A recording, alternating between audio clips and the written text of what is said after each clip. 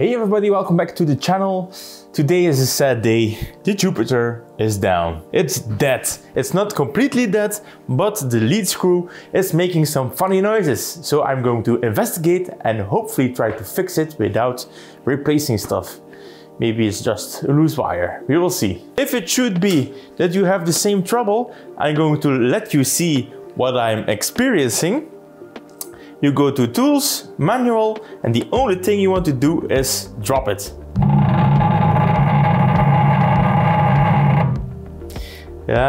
Those are not happy sounds. So the lead screw is just wiggling around.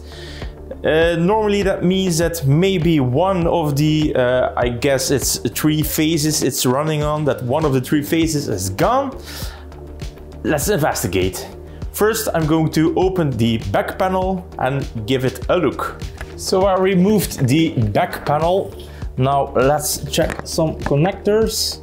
These are all fully in. Oh, wait a minute. Houston, we found the problem. Oh yeah. I'm gonna take you with me, guys. So, like I thought, and I don't want to sound smug or anything, but if you experience some vibrating noises, then there's probably one of the 3 phases gone rogue. And this is what we found. The freaking motor connector is not fully seated. We got it fully back in there. Now, let's have a test, shall we?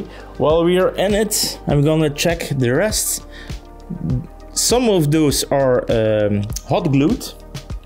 Some of them are not. At least it looks like the rest is doing okay. The connections are secure again.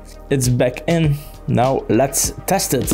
I'm not going to bother closing it again before we test it. I'm gonna turn this so you can watch with me. I'm gonna plug it in, turn it on.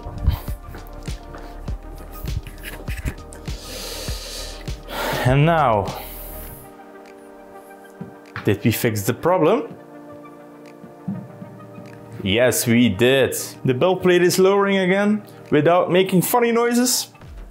Well, that was a quick and easy fix. If you're having problems with your stepper making some weird vibrating noises, make sure that your plug is fully inserted. Maybe just do it when you receive it. Open the panel and look for it because it's not glued and it's especially easy to pull out. And you can fix it yourself. That was a great and nice quick video. Thank you for watching, guys, and I see you in the next one.